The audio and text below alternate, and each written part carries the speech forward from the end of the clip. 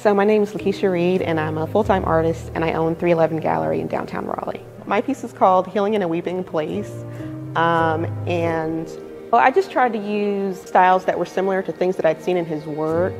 I thought that it was important to include typography because that's one of the major elements of his posters. The colors I all pulled from, like sampled literally from his work, but they might be a little bit more intense because I like brighter colors. I included the shawl because I wanted her to seem a little bit vulnerable, and that kind of ties back into the title where even though you've gone through some things, you can still, cry and then heal from it. La representation compte, I don't know how to pronounce it, but it just says representation matters. That was really important for me to include.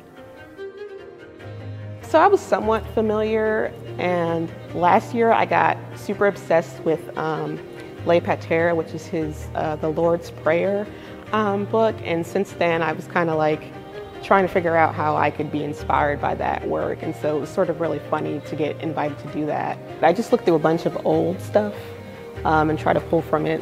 I like the realistic style, but I sort of pull in graphic design elements, because I did that for 10 years before going full-time.